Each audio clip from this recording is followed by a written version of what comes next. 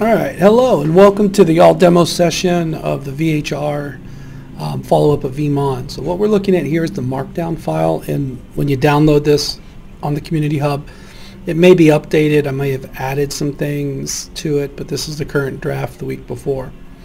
All right, so let's kill the cam. No, I don't want to do that. Let's go here and let's minimize this. And number one thing, I'm doing this with a virtual machine, which is not the best practice, but it's the easiest way to demonstrate for you. So I'm going to boot the media and then hit enter real quick to jump in. First thing you'll want to do, and this is an early decision that makes a big difference, is make sure you select the hardware enabled kernel. So you have to go down one for that. That'll just make the drivers and the like make your life easier here. So let's give it a go here. I may pause the audio here, but I'm going to let the time run just so you get a sense of how long this goes.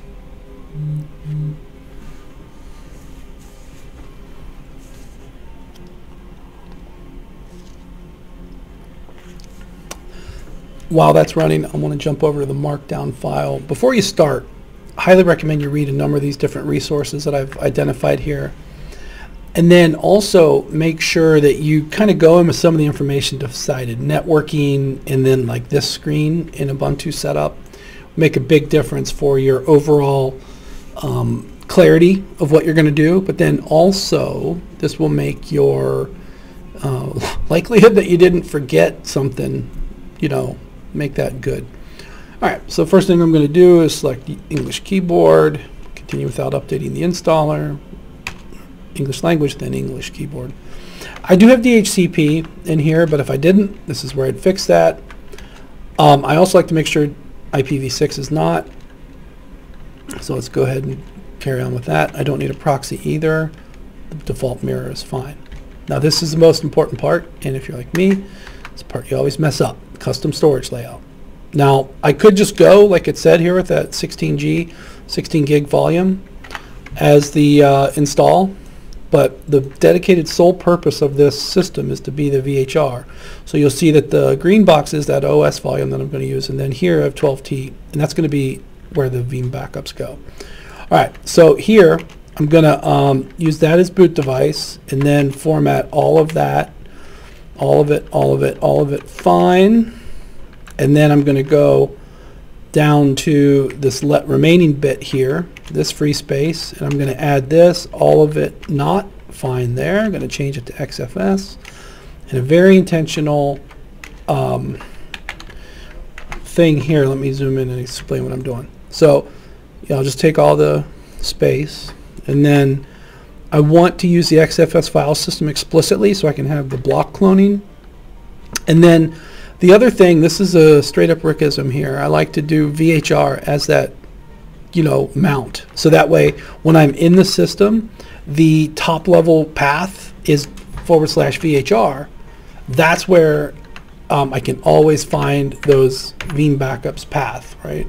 So looks good to me. Let's do it. Warning about data destruction, sure.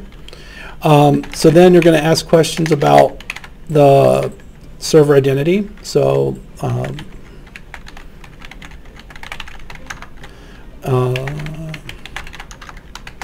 and let me go back to the markdown here in a second. I'll explain what I'm doing.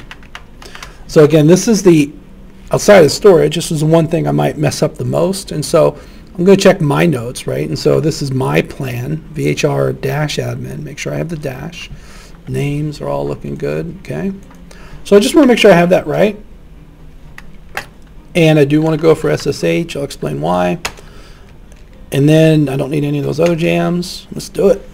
So right now, this is being installed. It's being built as we speak. The Ubuntu is being deployed with the options we've selected. And then after that's complete here momentarily, it's going to take a few updates for the components. Now, this is also a good time to make sure that your Veeam server is ready. So I'm showing this by itself, but I'm assuming you already have a Veeam server deployed. I recommend that done ahead of time, because then you can kind of proceed down the path of the VHR deployment pretty straightforward. I'm going to jump back over to the markdown file real quick. See a couple of other things I want to highlight. Yeah, definitely get those networking bits set up. And then once this is done, I'm going to put that in here.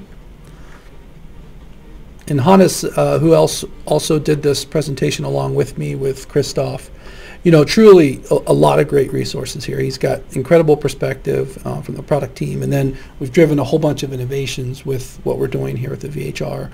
So good stuff. Now, one other thing I want to highlight is over in Help Center. We'll go back to this, back to that, yeah.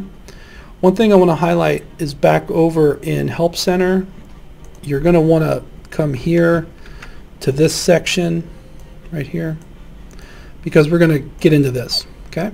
So remember this for a second. We should be almost done momentarily.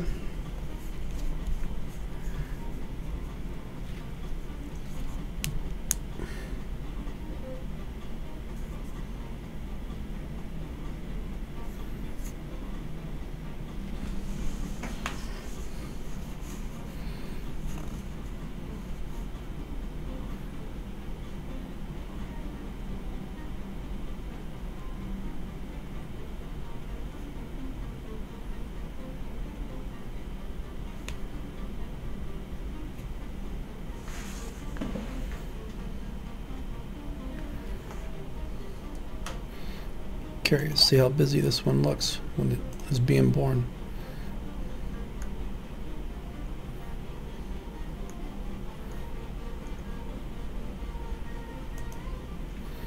A little busy.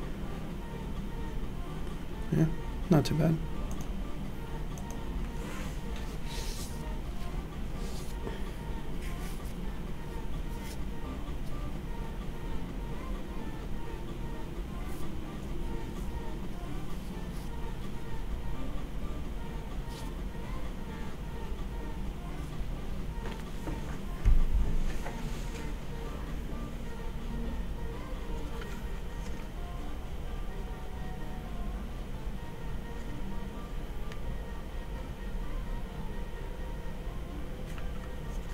All right, happy days. Now, I always mess this up, but I'm going to do this now to eject the ISO. Well, it says it failed anyways. It is unmounted. Okay. Again, the physical world is going to be best for you here, so it's going to boot up. First time, give this a moment.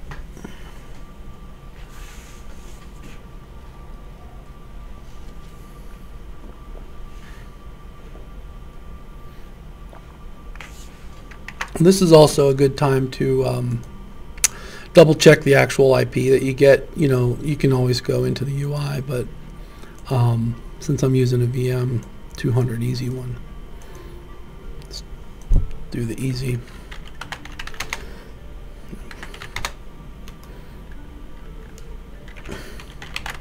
So should come back in here momentarily, maybe. Oh, it changed. Look at that. Well, so DHCP isn't all that it's made out to be now, is it? All right, 180. All right, see if we're looking good here. Almost. Yeah, that's probably where it'll end up.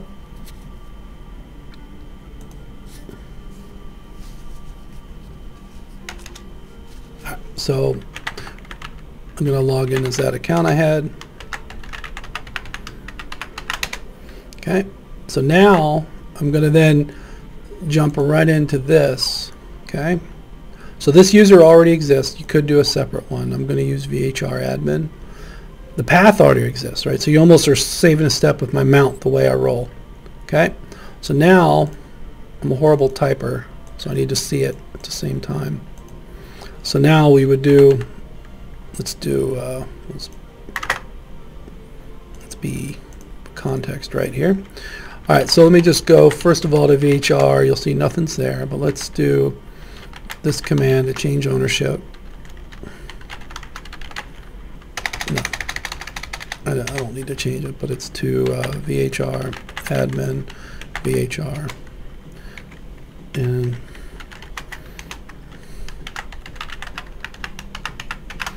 okay, and then change the mode. Looking good. All right, cool. So now I'm going to go into Veeam VNR, and let's go into this one. And let's go into your backup infrastructure. And I've got some Linux systems in here, but let's add another one. I know it's 180, so I'm going to just put it in. And again, this might be a good time to step out and do your DNS, by the way. But I'm just going to use IP. Super, super important, single-use credentials. And single-use doesn't mean throw them away, but don't keep them with the Veeam server, right?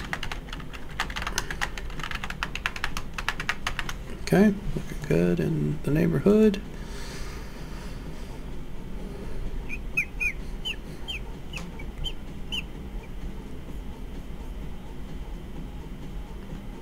Don't tell me it changed its IP address. No. Okay. Ooh, got spooked.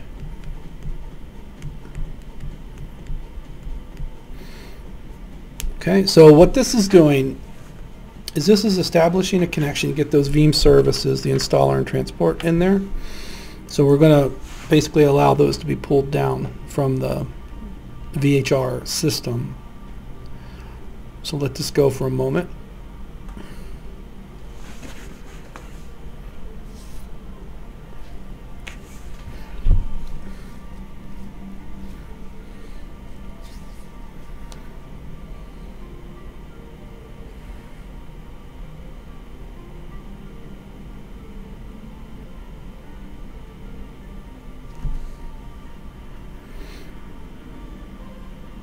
Yeah, I'm actually done here, so I could log out. So I'm done with that one.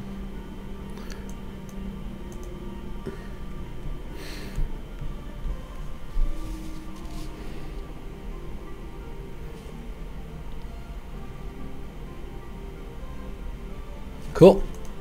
All right. So now we can go into our repositories, and I'm going to add one. And the VHR will be the type DAS, direct attached storage, and it's got a menu-driven type here, which is awesome. So let's do this. Don't really need to scream with all caps, but this is a lab. I can do that. Now it found that is the only candidate available for single-use credentials and uninventoried Linux systems as a repo, but if you had multiple, it would do that. All right, so let's put my one option during install to work. You'll see here it is. Small best practice recommendation, you could do something like VPS or VRTM. So this is right here, this is the name of this Veeam server. I'm using RDCman over here, as you can see. Just a self-documenting name, so if you found this Ubuntu server by itself, you would at least know what backups it came from. Not necessary, but another Rickism here. By default, it's 7. Good for me, but this is why we're here, doing that. Now, it's very, very important that you go through this wizard and watch some of the steps. You want to make sure at the end here, first of all, the XFS fast clone requirements met is 1. Services are there, happy days. This right here. This is going to come by with, right after this step, it's going to do a test right there. The restricted mode, the write permissions, this right here is an important test to make sure everything from XFS to immutability is going to be as you expect it, and it is. Cool. So then this means I can get into a backup job of just say example 12, VHR demo, and I could put something in there. Just put the whole thing. Oh, that could be big. Let me put something small, like the old cluster. That's not that small, but you get the point. And there it is, right? And so basically anything that's going in there is going to come in with that immutability. Let it go, right? And then you have your VHR made. All right, if you like what you see, man, here, drop me a comment on the community hub. And big thanks to Hannes and Christoph for helping me rock out this content. This was the back and forth, number 1, number 2, most pre-reg session at VeeamON. The VHR doesn't have to be hard, but here's yet another resource to help you get started. Start a discussion if you need some more advice here, but thanks for watching. Enjoy the rest of VeeamON, and thanks for watching this video.